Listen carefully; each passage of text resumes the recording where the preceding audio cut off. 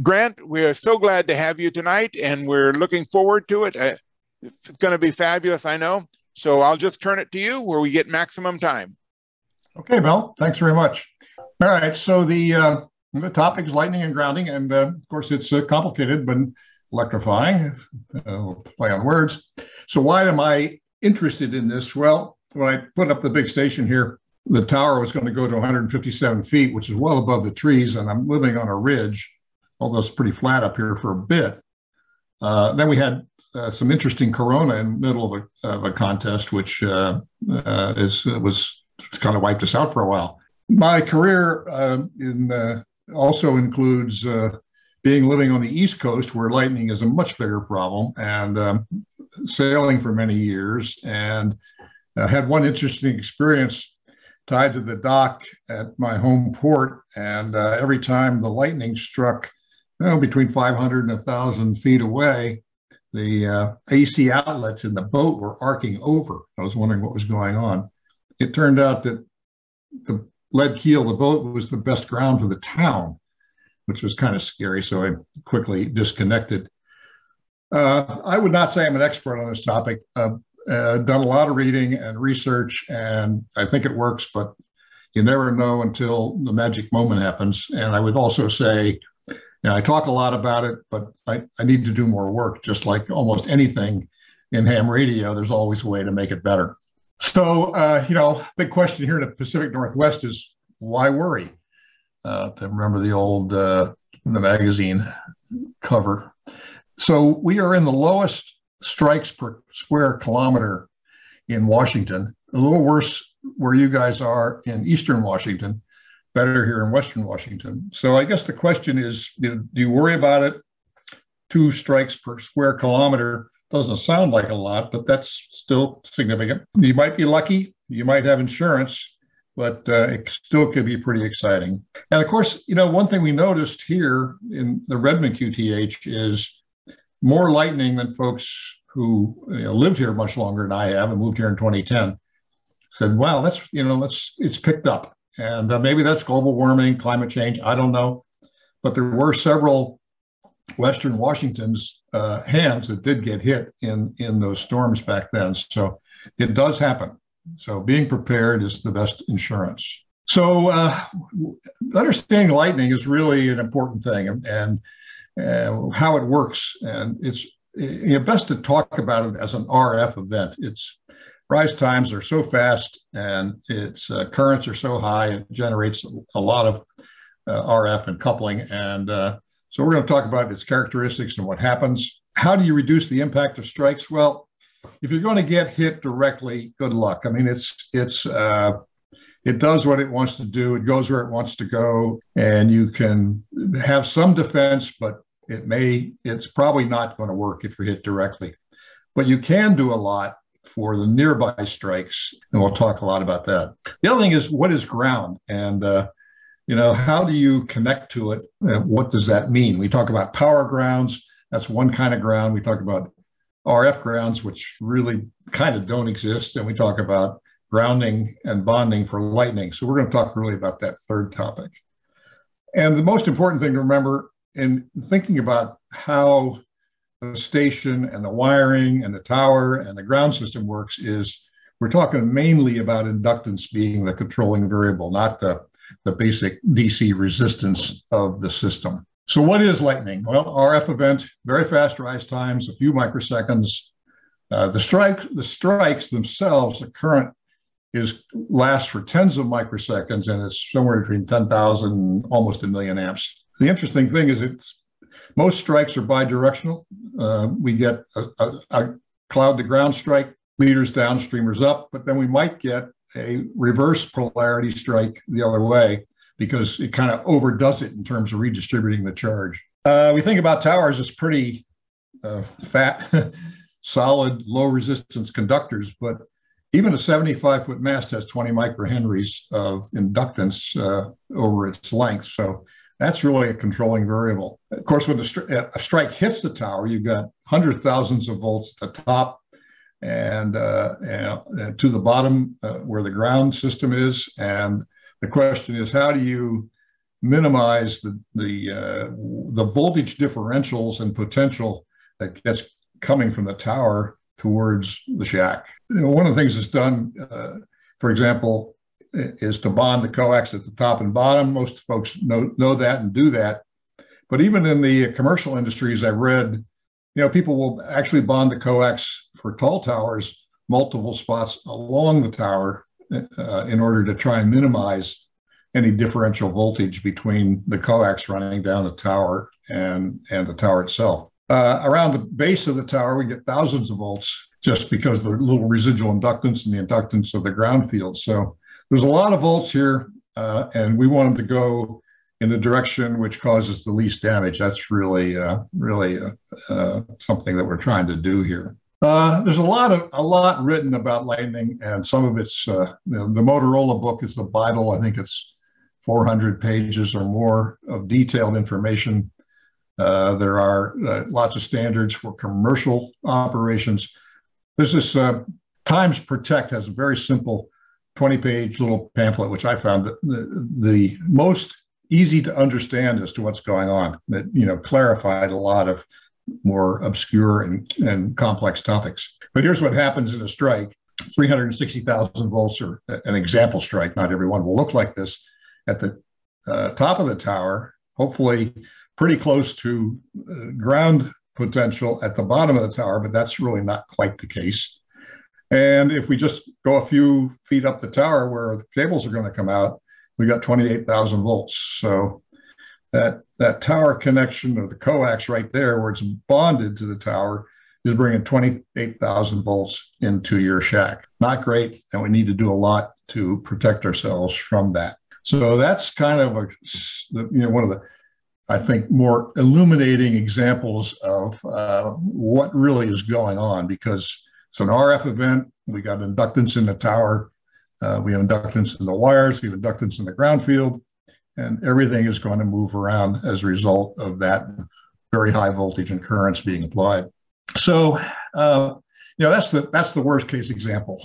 You get a direct strike, but probably most damage to amateur radio stations occurs by nearby strikes. We never want to be in that situation where it's hair raising, where we're feeling that we are, part of the target. Now, our antennas are big capacitors and can be, big loops and inductors, and we are also. And how that charge flows from the strike to and from the surroundings is what we see. I mean, there's a classic picture I've seen on the web where a tree's being hit, and you see the lightning coming down the tree, and then it spreads out over the roots across the ground, which is kind of frequently happens, which is the current is trying to find a way out to the lower potential, and you've got that high voltage differential right at the surface of the ground.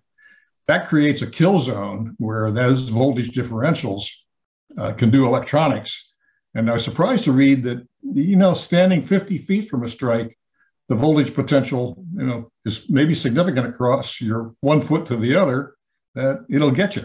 And there's information that, for example, a lot of cows die near lightning strikes because their footprint is so large, and up one leg and down the other, and zap, not good. So the other things that happen, you've got any capacitor around, antennas, 300,000 volts in a few microseconds brings a lot of charge to bear. And I mentioned earlier, the lower voltage rebound can be a problem where lightning actually strikes multiple times in one event. It doesn't strike once.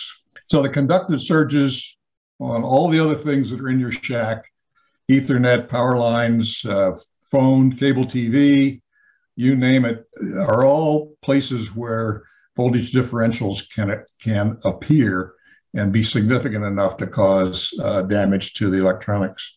The other thing is, you put up loop antennas, now you've got a wonderful magnetic structure that can induced current and voltages can be quite significant. So something to be think about when what antennas you put up, depending on where you live. And then cables that are parallel to the strike or to the grounding wires can also be a source of voltage being induced that will cause problems later. So what are the goals that we're trying to accomplish with minimizing potential damage? So we want to get as much current into the ground at the tower or the antenna as we can. We want to minimize the voltage that is applied to the wires that go out there, cables, the coax, control lines, your stepper motor drivers, et cetera. And we'd like to keep them all the same. That's another factor we'd like to do, so the differential voltage between those cables is minimized. It may all go, we don't all have to bounce at one time at the same place, at the same voltage. So we need a good ground rod field to try and suck that current and distribute it into the ground so it could do less damage. And we can use that ground rods, or we can use a UFR concrete with embedded rebar, which I have in a couple situations. And so we want the voltage bounce, as I mentioned, to be the same. You know, the literature talks a lot about single point ground, and that's a great thing if you can do that, where everything in your shack is grounded at one spot, and that spot is also the place where you are bonded to a very good ground rod field. When I look at my station in my house, separate well system, separate tower, separate generator, separate shack. I mean, there's wires running everywhere, and power and control cables and Ethernet. You know, thinking about a single point ground and that just doesn't make any sense. How do you deal with that? Well, I think you deal with that by building a ground mesh with the best grounding you can produce at every spot where you've got an entry or say Comcast cable coming in, or the plain old telephone system line coming in, or whatever it might be. And infrequently, those are very haphazard grounds that you'll find that what the cable company did or what the phone company did. And even when you think about the safety ground from your residential power supplier, you know, those are mostly useless for what we're trying to do in terms of lightning protection. The other trick, which is now more feasible, is you start doing RF links or optical links as much as you can. And boy, that really kind of disconnects systems so that whatever voltage is induced out there on the tower or in the house isn't going back and forth between the various ends of the wires, because there are no wires. So, you know, even a simple 10-foot long optical Ethernet may really make a difference, and it's not that expensive anymore to do that. And it completely isolates you now. If it's plugged into the back of your radio, it isolates your radio completely from the rest of the Ethernet running around in your home or in your shack. Something to think about. So in terms of managing this incredible amount of energy, we have to deal with it in a layered concept. We can't put an MOV at the base of the tower and expect that that's going to do anything except vaporize. So we have to use a layered system. And the most important thing in that layered system is that we've got no penetrations of things around each layer of protection. So, you know, if you've got a telephone line coming in and it's not grounded at the entry and it's not protected in those layers, then it can be the main source of the major strike energy coming right into your shack. A friend of mine had a camp up in the Adirondacks, and that's exactly what happened. Lightning came in through the telephone line, blew all the telephones in the building, including them blowing them right off the wall. A big hole in the wall. So, you know, you've got to go at it in terms of each layer doing the most that it can in terms of getting rid of the energy. So out at the tower, the situation is to drain out as much energy as you can, whether it be tower or where the actual coax comes in if you're using wire antennas.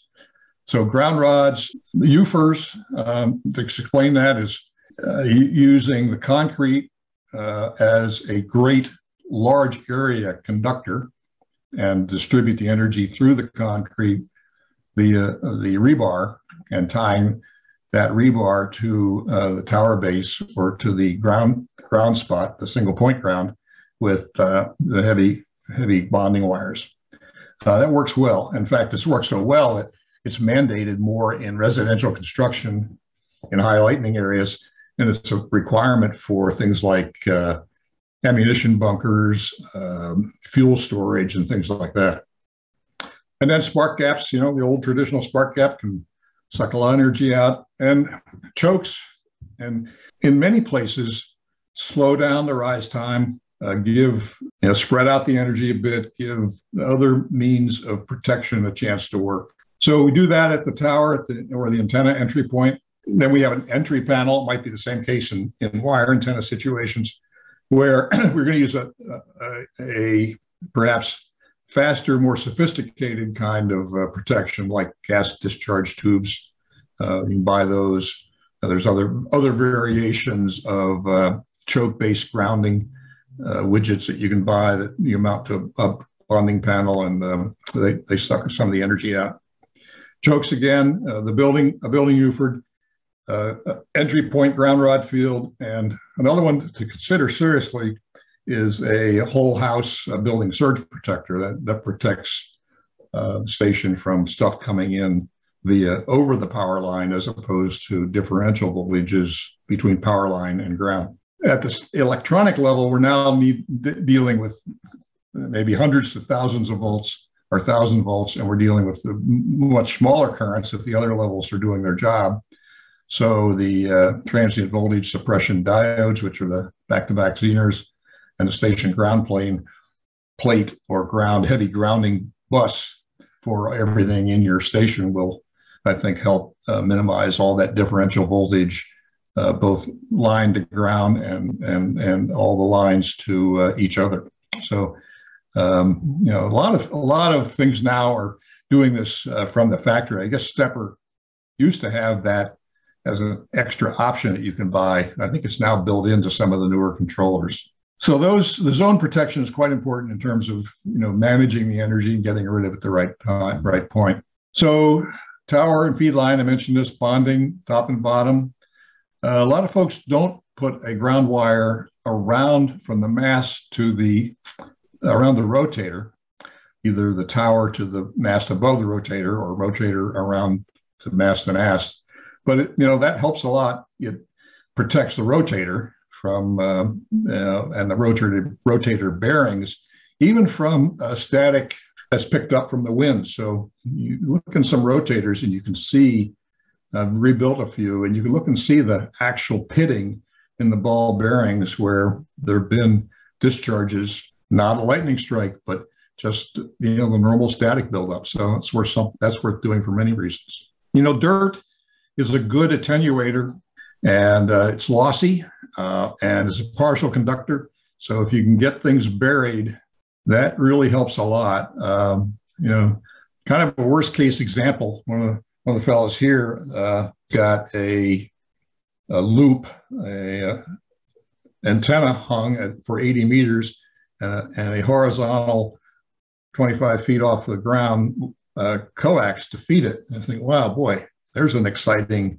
design to maximize the what could happen in a nearby or even a direct lightning strike. So third is your friend.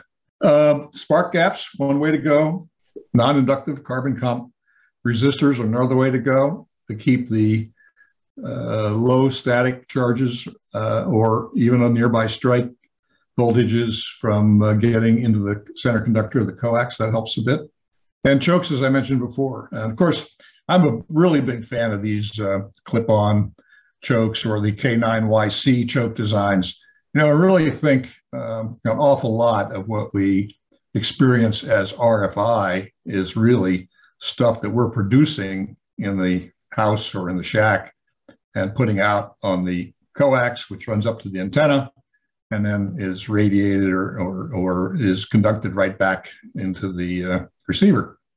And even with a very good set of antennas and a kilowatt plus, I'm often in a situation where, having put probably hundreds of chokes on coaxes and cables everywhere, I hear better than I can talk. And that kind of surprises me sometimes. That really is a testament to it's the RFI at the other end, or the QRM at the other end, which is really limiting or sometimes our ability to talk to somebody, especially in Europe, as we all know. And surge protectors, I mentioned this, but this is something you can do both at the tower and at the entry panel. Probably at the entry panel is a little more conservative way to do it, where you've got already some protection at the tower.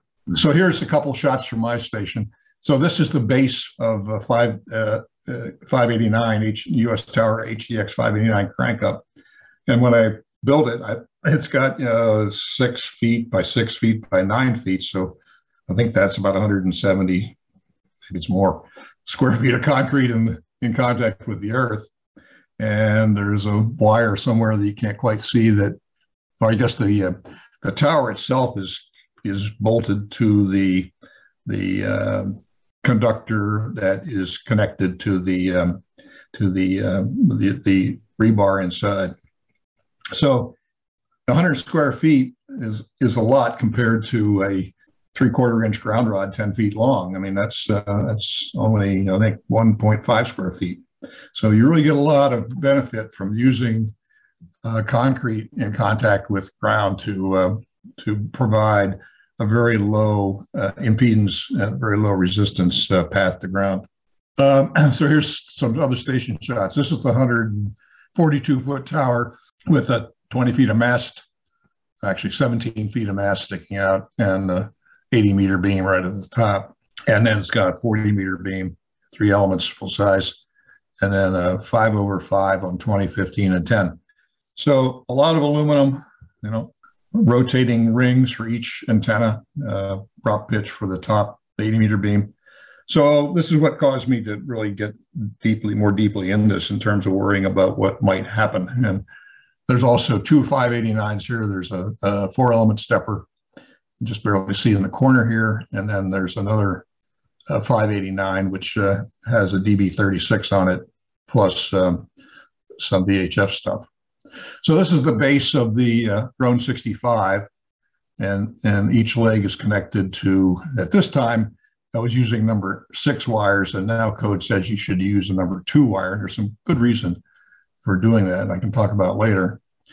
But this is 40 square feet of concrete sitting on gravel for the professional engineer's design. So there's really not a UFER. It's not in contact with earth that might have some moisture in it. So it's pretty much insulated by sitting on gravel, and which is a terrible, if you think about trying to ground on a rocky surface, it's virtually impossible without drilling big holes in the rocks. I mean, really big holes, really deep holes. I hiked in Maine and went to what's called Bald Mountain, which is literally a bald mountain. There are no trees. It's all granite on top. And there was a radio repeater there of some sort, solar powered. And what they'd done is strung big cables like 3/8 or 1/2 inch standard steel cables, kind of as an umbrella over the top of that mountain in order to provide some sort of ability to distribute the charge and conducting it away. So pretty interesting. The entry panel here, down here in this little shack I built for the cable coming in and then running in conduits back to the shack, is all standard Heliax commercial grounding. It's LDF5 for 10, 15, and 20, and LDF4 for 40 and 80. So this is a standard wraparound conductor on the conductor of the Heliax, and then coming to a common bonding panel. And then there's 2 wires that run down to the ground rod field. So that's kind of the tower bonding plate. In terms of the 589s, the is done in a fiberglass enclosure, and we've got the gas discharge type of lightning arresters here on the coax. We've got a stepper lightning protection box here. And so each one's protected. And underneath this, where the coax comes out and goes towards the conduits back to the shack, there are clamp-on ferrites on every wire. There's no such thing as too large an enclosure. One of my favorite sayings there. It's so true. No matter how big you get, it ain't big enough. So electronic transient protection devices. Well, we're at the innermost zone. MOVs work. Big downsides because they degrade rather than just blowing up. And that can cause RFI in its own right because they're nonlinear. The Allen K6RFK had a plastic outlet strip with MOVs. He had apparently a nearby strike. The MOVs went into conduction. They caught on fire. They caught on the plastic on fire, caught his shack on fire, burned up a lot of Collins vintage gear. A very sad situation. So if you have MOVs, put them in, make sure they're in metal containers or just clip them out and move to a whole house monitored MOV device. Intermatic makes these. This is one I've got in my shack. It's got circuit breakers. It's got replaceable, very high capacity MOVs, and it's got green LEDs and red LEDs that tell you whether they're working or they're broken. So you can actually, if one blows up, you can pull it out and replace it.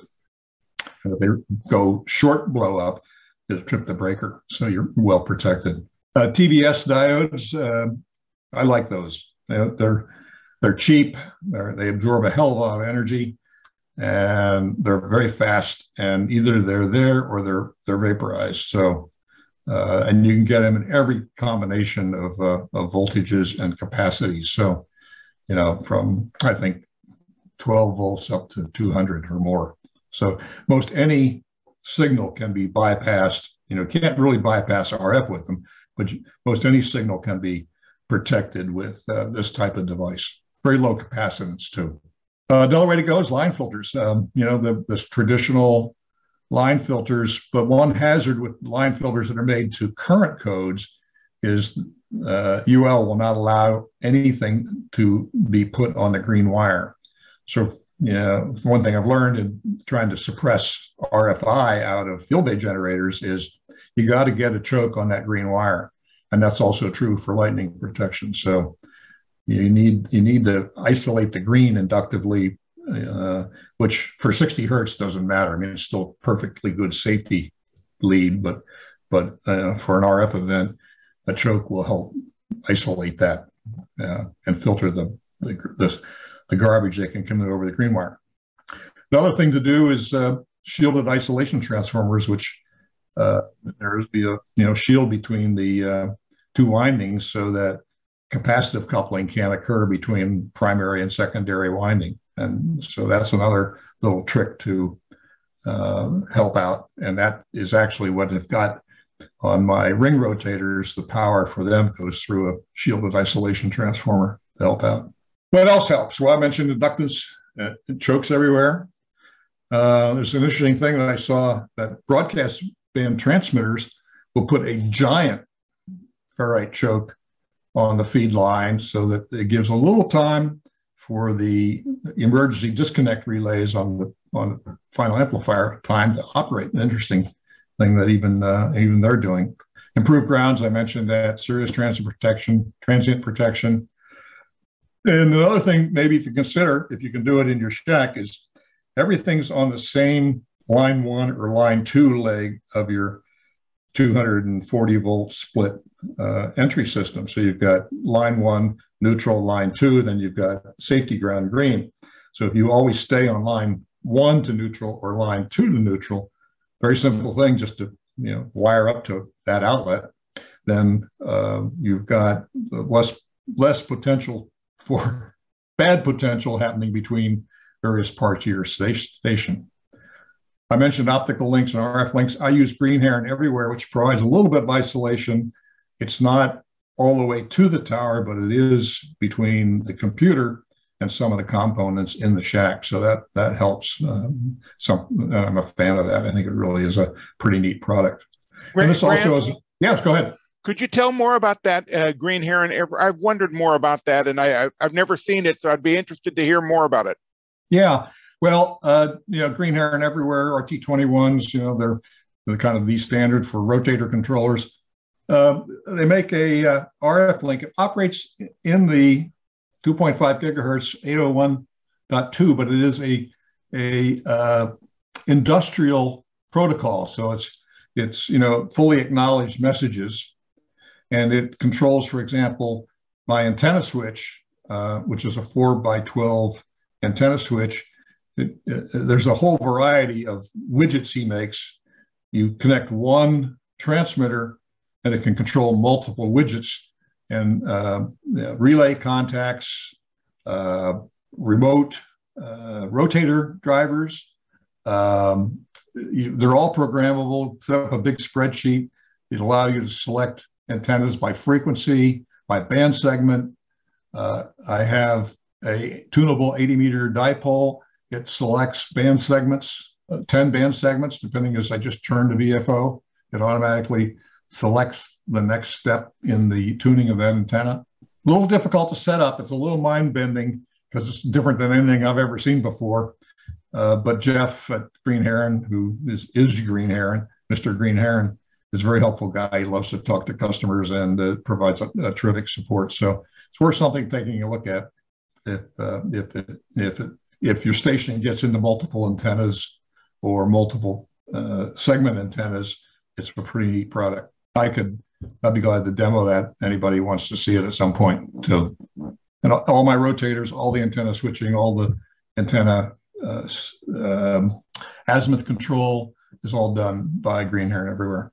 Okay, so, and now what is a good ground? Well, I mentioned earlier that, your AC mains safety ground, which is there in case something goes wrong in the power system and you don't want your power system floating off or having large differential voltages between line 1 and neutral, line 2 and neutral.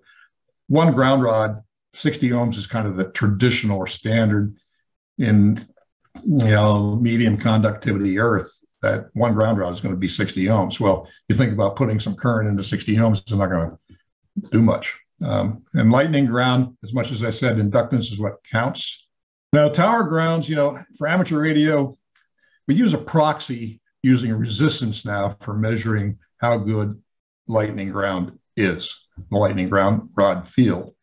And there's some ways of measuring that pretty accurately. I'll talk about that. So amateur stations are typically trying to shoot for better than 10 ohms. Commercial, I think generally it's required that they get less than 5 ohms. So that means a much larger ground field. KY9C has a nice same statement about RF grounds. Ground is not a sink you can pour RF into. That's really true. It's a conductor, another conductor. Now, one of the guys I worked for had a favorite saying is, there's no such thing as ground. Everything's got inductance. Everything's got resistance. It's only a matter of the point was somewhere in a big computer system. You just say, well, that's ground right there. That point is ground. And where is it commercially? Well, we don't know. Of course, it's also important to remember that, there's a pretty large difference in conductivity between what we call average earth, Siemens per meter, 0.005. Salt water is 4, but copper is 60 million. So, when I see people trying to use salt water as an actual ground for antennas, I say, well, maybe you want to think about copper instead, because there's a little difference between the conductivity of salt water and copper, although salt water makes a good RF creator of far field antenna patterns. Totally awesome. So inductance is what matters. The old formula, voltage equals the inductance times the rate of change of current divided by the rate of change of the rate of change of current, or DI over DT. So you can see that we got big numbers on DI and small numbers on DT. And of course, using inductors in parallel reduces the overall inductance. So that's what we're doing with the ground rod field. They should be separated by ground rods typically by 2 or 3 times their length. And that kind of gets you to 10-foot rods, gets you maybe to 60 feet of wire is where you kind of run out of utility as the inductance keeps going up. So 10 rods in a field, 2 or 3 rods per wire, at 60-foot long wires, that's probably, that's a pretty good ground system. Let me say it that way, if you can do that. And of course, everything's connected to a bonding panel at the tower base. And then if you can repeat that at the entry panel, that's great. And some people say, well, I use a copper panel, but no need. Aluminum is just as good and saves you a heck of a lot of money. 8 and 10-foot ground rods and the UFers, another one. I mentioned this earlier, footings, uninsulated slabs of houses that have have rebar in them, tower bases, huge earth contact, mandated for hazardous operations and more frequently now in residential buildings. I have a underground high voltage to the house from the overhead power distribution, and the high voltage transformer that makes the 120 and 240 volt is buried, and it's basically a UFER.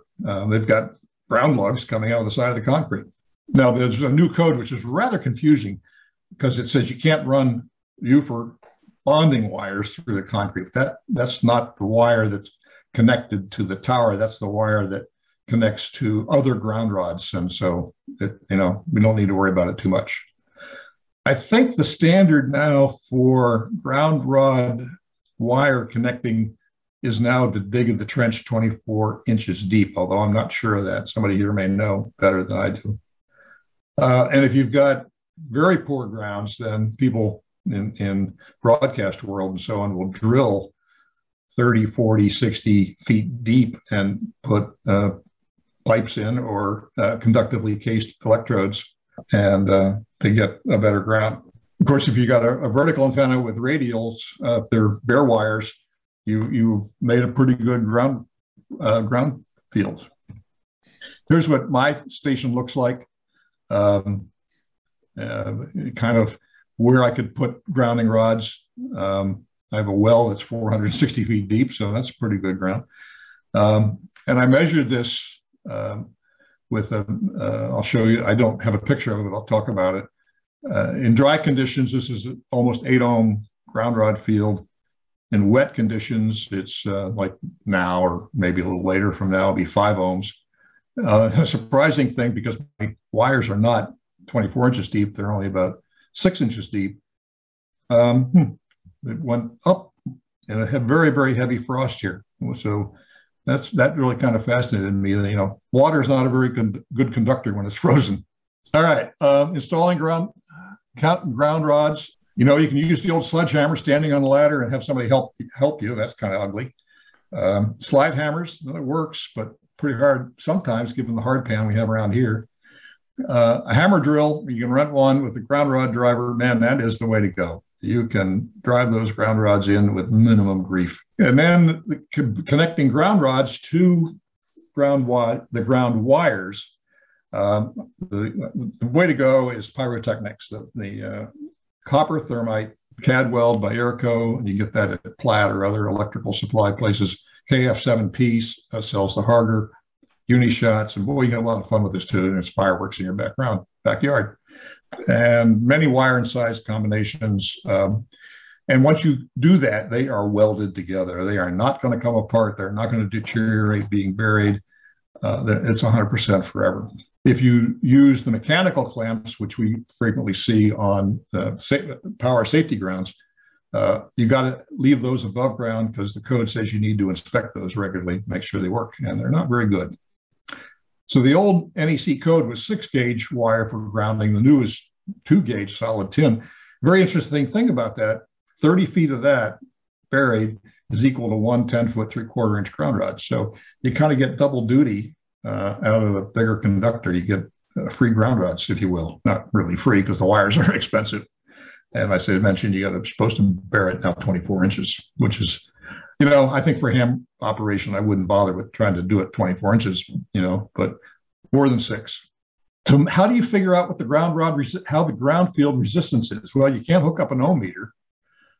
Get all this freight, you got galvanic DC potentials, you've got 60 hertz everywhere. But there's this wonderful little meter, ground rod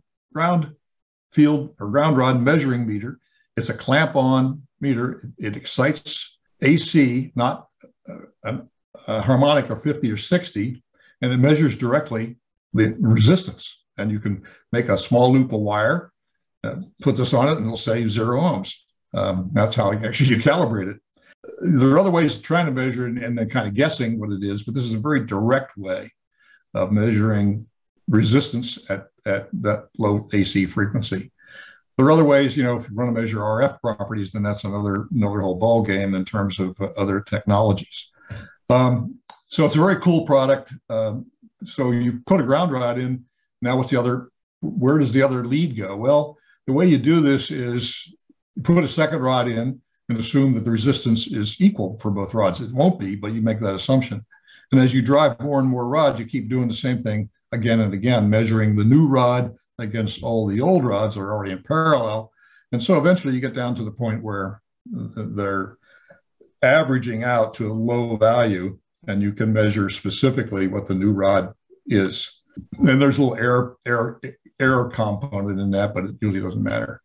And of course, one of the tricks here is not to get into measuring a loop, because once you measure a little loop, and if you go back and look at my installation, there's actually a loop. And if I put the ground ohm meter on that, it measures 0 ohms, of course. And you can measure against a known good ground, rather, sorry. A big UFER is one shot. And maybe what PSE calls not the ground rod, but the safety wire coming into your house, the green, if you will, at your panel, might be a good ground, but you really never know about what that is. So remember that low resistance is the proxy. It's inductance that matters. So here's all my measurements of each individual ground rod, and you parallel them all up, and you get those numbers I gave you earlier. And the shack UFER is 630 square feet of concrete, so that's probably very low. But just remember that a single ground rod is about 60 ohms. So alternate strategies. Well, what are the alternate strategies here? Anybody have any? Buy insurance? Have a rabbit's foot? I don't know. That's a good question. How about fables? Well, there's a lot of stuff that's sold on eBay or Amazon or on the web that says this is going to help you reduce strikes. Well, I think the literature kind of says, nah, not really. It's bonding and ground rods that do the work. And there are, lightning rods, which in buildings do help guide the current to the right place. But unless you've got that bonding and you've got the ground field, they don't do anything. And there's really no way to locally reduce the voltage that is happening by nature between the clouds and the ground, or the wind and the ground. Remember, is the situation of blue sky lightning, which is really, it happens, and people are killed by standing out in the field and the beautiful clear blue sky, and they get hit. It happens.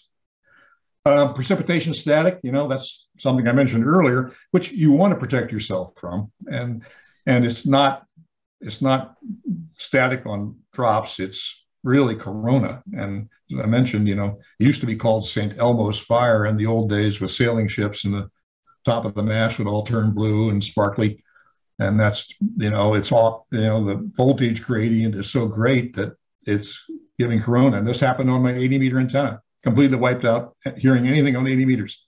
You couldn't see it because it was snowing like crazy, but it was there. And every antenna below that was perfectly fine. So it is a voltage gradient and corona problem. And WHAI goes into, on his website, a lot about this. There's this theory of the arc of protection, a cone of protection, and it is true, it works, it helps. But in the end, it's kind of statistical. It's not a sure thing. And another one, which is commonly seen on the various websites, is, if you put a conductor in concrete, it's going to blow up. Well, if you think about rebar, you get a lot of it in a base. It distributes the current a lot, very broadly. It's very brief. It's a lot of energy, but it doesn't stay there. It's gone. So, you can't get to the heating level that are required to crack concrete. So it's very, very rare that this happens. I think it does happen now and then in the high voltage power distribution, in the grid, but that is still even there. It's like there's only a few instances recorded of it happening. I sent Mel a copy of the presentation. He's going to put it up, I think, on your website. So here's some of the material that I've looked at if you want to learn more.